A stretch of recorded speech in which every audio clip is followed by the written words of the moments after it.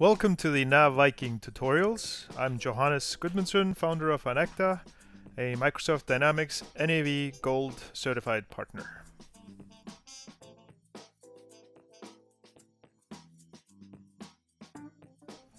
Hello and welcome to the Coffee Mug tutorials. We are actually going to keep going on Business Central. Obviously, we've done a lot of videos on NAV 2018 and 16 and 17, but now we're in Business Central. Things should work the same.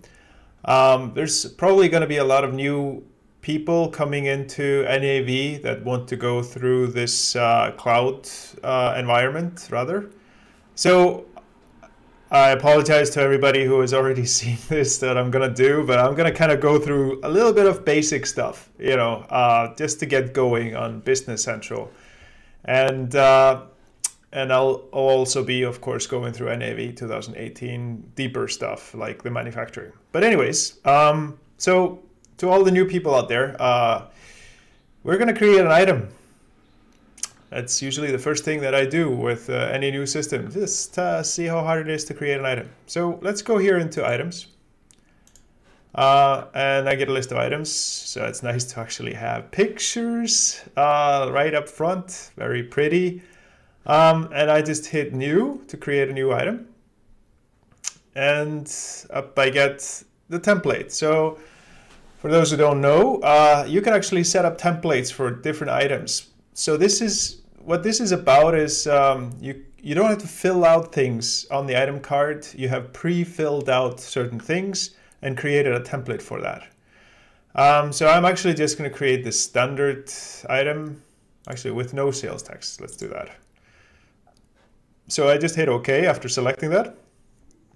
And I get an item card. Ask me for a description. Since we are in the coffee business, we start with the coffee mug.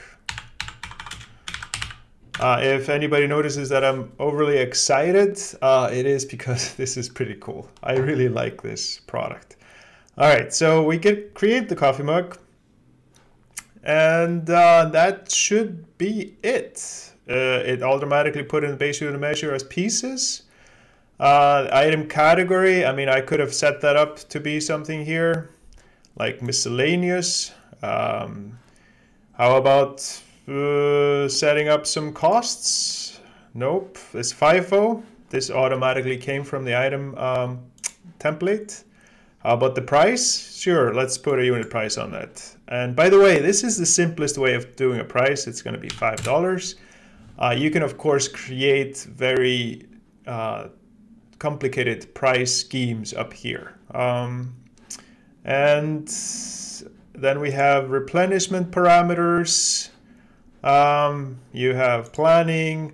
And for people that are kind of new to this, there's a lot of options, obviously, in NAV that you can set up. And so I'm going through and showing some of these here, but you don't really have to set that up. I didn't even have to put up the unit price. I could have just put in the description and left it at that. Unit price would have come up a 0, of course, in the sales order. But I put in 5. Okay, so let's go ahead and put it on a sales order since we're flying around here. So I close this out. I go into sales. Go into sales orders. And I'm going to create a new sales order.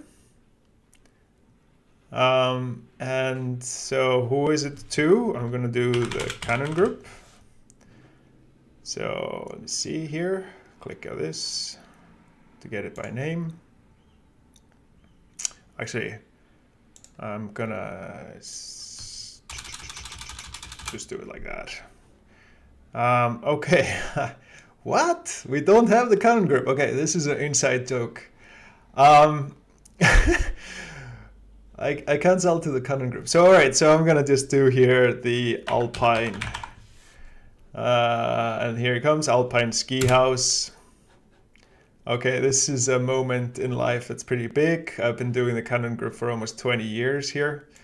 All right, so we have type item, number. We're gonna find our coffee mug. It's right there. We're selling out of no location. We wanna sell 20 of them. It automatically comes with $5, no discount, etc. And that's it. So Now I can just release it. I can print it out. Let's print out a confirmation. Let's take a look at that. And let's preview that. So this is all in the cloud, by the way. Really cool. I'm not on-prem or anything like that. So let's see the printout, preview. Here is, oh, pretty. All right, obviously you can change it if you don't want it like this, but it's kind of nice. This one looks like somebody handwritten, has handwritten it. All right, good enough. Anyways, you get the idea. So this is creating an item, putting it on a sales order, printing out the sales order confirmation, and that's it. I just close that out. So I hope you got something out of this. Thumbs up if you like it. If you haven't subscribed, go ahead and subscribe. I'm going to be posting on Business Central and NAV 18 and anything Microsoft that's important for us. So thanks for watching. Until next time.